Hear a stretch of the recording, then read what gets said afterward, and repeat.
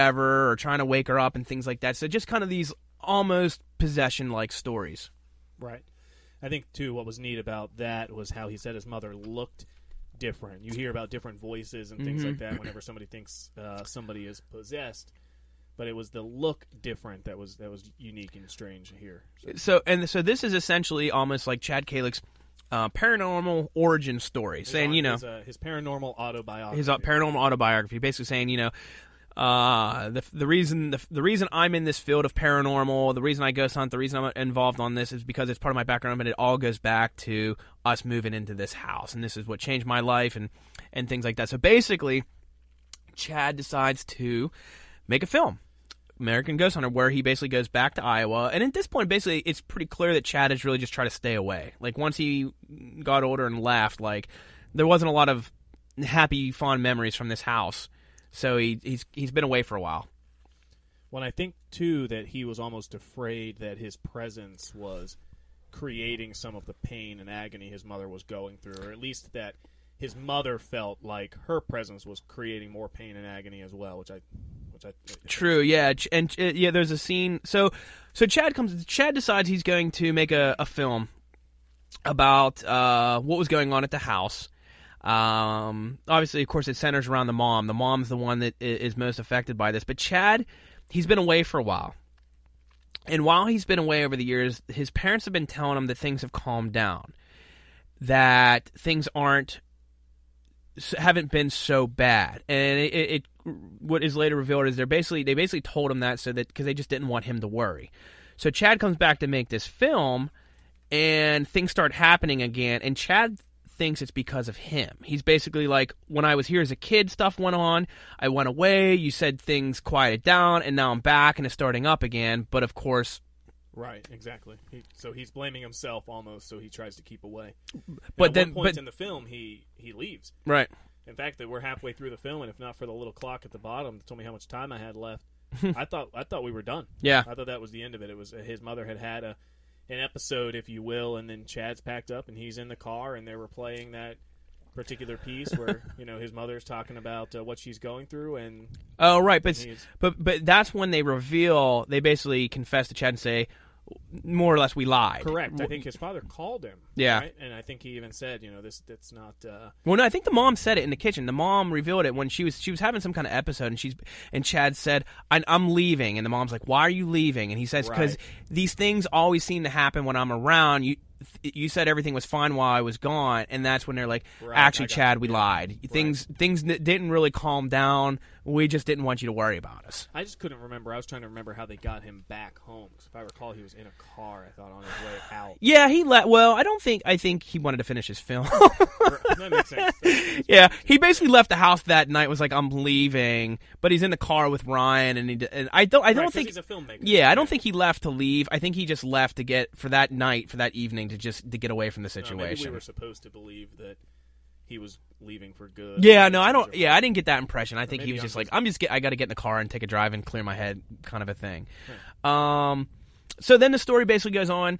Chad essentially more or less investigates his house. They take the stance that that there's some type of possession going on with the mom, and Ryan suggests, hey, we might have to start thinking exorcism. Correct. Yeah. And so Ryan, through Paranormal State, is connected to Lorraine Warren. Now, this is where the documentary has some, I don't want to say validity, but it brings in some even more star power. Let's just say that. It brings in more star power with Lorraine Warren from the Amityville horror story.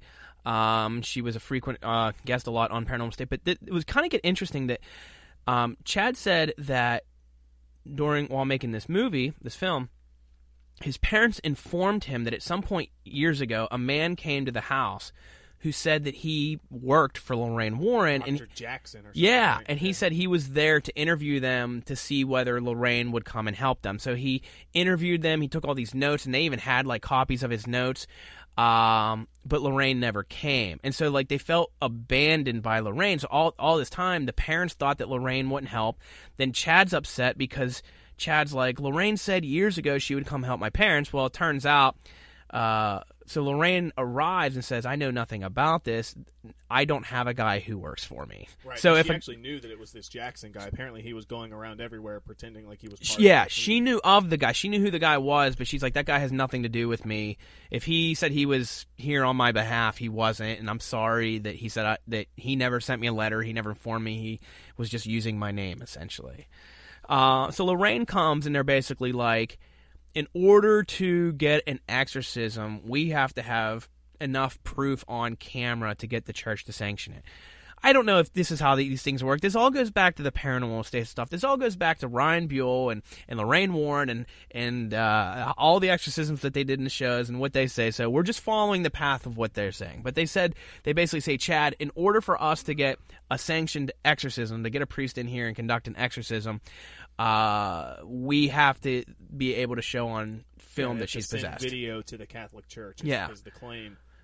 Which then becomes kind of probably the climactic point of the documentary, where they're basically, Chad, you need to go in there and basically piss off your mom. You need to get her worked up, and you need to, if she's possessed, you need to get her to that state where this demon, starts lashing out at all of us, and we can record it and capture it. Well, it wouldn't have made much of a film without that part. Well, that's the theme in all of these things. Yes. Let's not forget that. Right. He's a filmmaker. Yeah. So now the one thing is, so in every one of these, Chad, Blood Red Sky's different, so I don't want to say in all three, but in this, and especially Sir No Face, Chad's all about, he tries to come across as a skeptic. And it's just like, okay, you're trying to come across as a skeptic, but at the same time, like, you also have to you have to tell a story, because if the story goes nowhere, there's really no film to put out there. He's a skeptic who his whole life tried to make a pencil move on his desk, and very clearly had a strong belief in something. In paranormal. Something. Yeah. And then we'll get into that in Blood Red Sky and that show. So, so at the end of the day, they perform the exorcism. And then it all just wraps up nice and neat. Mom's better now. Right. And roll credits. Well, basically, without being a spoiler, yeah, they do have some follow-up to the story. It's maybe not as clear-cut as Mom's better now, but maybe Mom's made some progress. Mom's made progress, yeah. I think maybe is the better way to go about it. Or no, she hasn't had any further episodes. Now, the reason I brought up Chad being a skeptic is he says, I want to find out, is something physically wrong with my mom? Does my mom just have like a mental disorder? Is she possessed?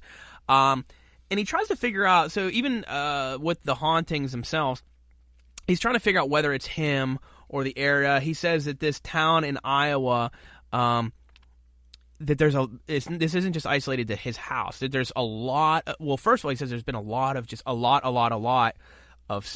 like teen suicides in this town. Crazy. Even to the point where, like, he brings up a news broadcast where he plays a clip where, like, at one point they were specifically the news was focusing on this town in Iowa, saying that its suicide rate was the highest of any town in the United States. Of course, the numbers are lower, so 1 out of 300 is going to be higher. But I thought too, what was interesting is even people that would come visit and talk about the events. So Mary Beth, for example, the girl that's with him. The day she got back, a good friend of hers died in a car accident. So he really thinks that weird things happen. And some of this actually ties together with Blood Red Sky, which we can talk about obviously in part 2. But he certainly thinks that his mother's vibe, if you will, has outside control on things, which I thought was an interesting theme as well. So what they pointed to was a thing where, like, this city once was like a Native American land. And, there was a Native American burial ground nearby, and they built over it and things like that. So they start wondering if there's that aspect. They do a ghost hunt in the middle of the movie, which actually made the movie a little bit more interesting, because they went on a ghost hunt where things happened. Which is why it was in there. Which is what always happens when it's on TV. And but that was basically that was just one of the things that they decided to do. They said, I want to just see, is it just limited to my house, or is it is there things going on in this town in general? So that was thrown into the documentary as well. Well, there's the part too about how his brother experiences these things at his brother's house. Yeah, at his own house. We didn't bring up the brother yet. This was probably just, to me, I think, the scariest scene of the movie. Did you no, let's talk about this scene with the brother, because for me, it's a good documentary. It's not. None of these are like scary per se. When you see Sir No Face for a brief moment, it's scary. It's at least these are stories. Yeah. They're stories about interesting topics, but the stuff with the brother kind of really actually freaked me out. Well, a lot of that freaked me out because a lot of what the brother experienced is actually some fears that I had. So I lived in a haunted dorm in college. I've almost no doubt, a little less now, but I almost have no doubt that there's something going on. And one of my biggest fears is that they'd haunt me in my sleep. Mm-hmm. And of course, in the movie, and I'm not real good with names, but Brian, I believe, is his name, right? The brother's name. I can't remember. Brian and Ryan wasn't a helpful thing for someone who doesn't know names. But I think at one point in the middle of the night, Brian was actually like pinned down. We'll just call him brother. Brother. If it's not Brian, we're killing this. Yeah, that's true. That makes us we'll look just call like him the idiots. brother. I'm pretty sure it's brother. The brother. Brother Calek was actually pinned down while he was asleep and hearing sounds, and that to me is particularly terrifying. Yeah, it's terrifying. I kind of dismiss it. Only in the extent that that can be people try to explain that that's just night terrors, that's sure, that sleep apnea stuff. But no, what freaked me out. So first of all, and it's interesting, Chad's brother's definitely different. Absolutely, he's not. He was having textbook panic attacks. Yeah, but he's not your typical social butterfly. This is like an odd dude. He's Chad's no brother's reality odd. Fred, that's for sure. He's an odd dude. But no, what freaked me out was he was playing back the audio files. He was taking the Bible verses and playing them backwards. Yeah, at one point he played That's what freaked me out. The Lord's Prayer backwards. I don't know why it scared the heck out of me, man, but he was playing the Lord's Prayer. He recorded the Lord's Prayer on his computer and then was playing it backwards, and these things sounded so demonic. Right. If something can sound, if you can say, "Oh, this is what something demonic would sound like," it was terrifying, and even it sounded like there were words and phrases being spoken. Because I don't even think at first he said that. He played. He's like, "Listen to this," and you're hearing these words and phrases. He's like, "Yeah, that's just the Lord's Prayer backwards." Yeah. Now, to be fair, when he played it forwards, the Lord's Prayer was almost incomprehensible. And also sounded demonic. So I used to study the Lord's Prayer in all the forms of English, the Old English, the Middle English, the Modern English, the Old Latin, the Germanic. And I was hoping maybe it was one of those, but it was no version of the Lord's Prayer I'd ever heard. And that's what I figured. And it's one of those other things that it was just a part of the movie. I was like, I got a little bit tingly. I was like, this is just it sounded. Oh, if you can hear something like words being spoken that just make you feel not right, that was going on. That was odd. It's definitely worth a good Google search to type in Lord's Prayer backwards. I mean, if you're even remotely interested in what the hell we're talking about, I definitely think that's something you need to do. 5 minutes. All right, so now that we kind of summed it up, what we're going to do here real quick is we're going to talk about what we liked and didn't like, and there's no way that we're going to remember everything, but the things that come to our mind, what we liked about it, what we didn't like about it, and then we'll wrap up at the end on what we personally think was going on or things like that. But Matt, let's start with you. What did you tell us the things that you liked about it? Sure. And then tell us the things you didn't like about it. Well, first and foremost, what I liked is Chad's a filmmaker, and the guy is a brilliant filmmaker. Whether you believe what he says or not, his films are worth watching because he is brilliant. What I did like about this was the spiritual journey, if you will, of everybody involved. And again, without being a spoiler person, there's a significant, I would say that the film, more than anything else, is about a spiritual journey. And I think it's, his mother's possessed by some sort of demon. And of course that in itself is a spiritual battle and a spiritual journey. And then you watch Chad's own spiritual journey. So that part I loved. Always been fascinated in things like exorcisms and at the risk of sounding like a sick human being, interested in sort of demonic attacks and things like that, because it's just something I've never experienced and hope to God I never have to experience. But if you believe in a God and if you believe in a devil, you almost have to believe that these things are possible. And so I thought it was interesting to watch. Basically, scenes of that made me feel like I was watching The Exorcist or Exorcism of Emily Rose. I mean, it was definitely an interesting watch. So definitely enjoyed that part of it. What I didn't enjoy is that Chad didn't do a great job in this film of buttoning things up. And I think you'll see that as a somewhat common theme. that as fascinating as it is, he leaves a lot of holes. And you're almost sitting there going, man, I wish this were just 45 minutes, 1 hour longer, and you could give me all of these details. But again, a 2 hour, 45-minute flick just doesn't draw as many people.